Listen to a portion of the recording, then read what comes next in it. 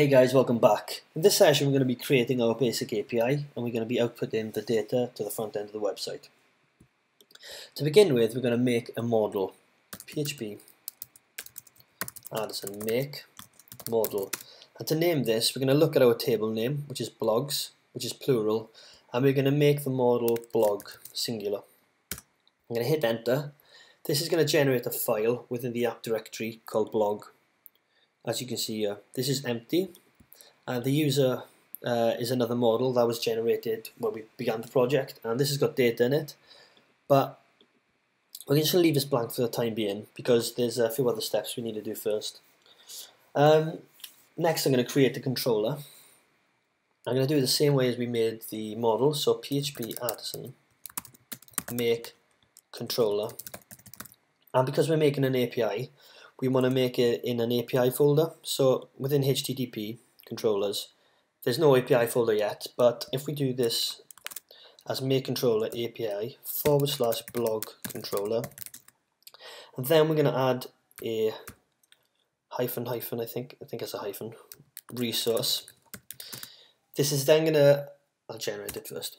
This is then going to make a file with all these default functions in there, and these are the CRUD functions, create, read, update and delete. So this saves us a lot of time and we don't have to build it manually.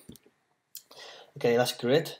And within here we're going to want to return some our information, our data from the database, but we want to just return everything for the time being. So what I'm going to do is, at the top I'm going to do use, and we want to use this blog model. So what I'm going to do is use app. So we're looking at app / blog. So blog. Great. This now allows us to use that model by doing blogs equals blog. Oops.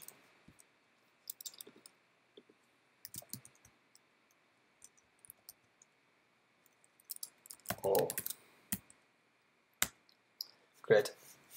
We're also going to want to return this in Json format because that's how we want to output it to the front end. We're going to do that by doing return response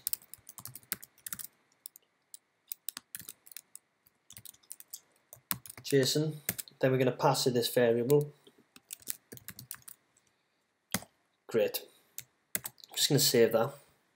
And then the next step would be to create a route, and to do that we want to open up our routes, but instead of going to web like we did in the last tutorial, we want to go to API, and within here we're just going to input route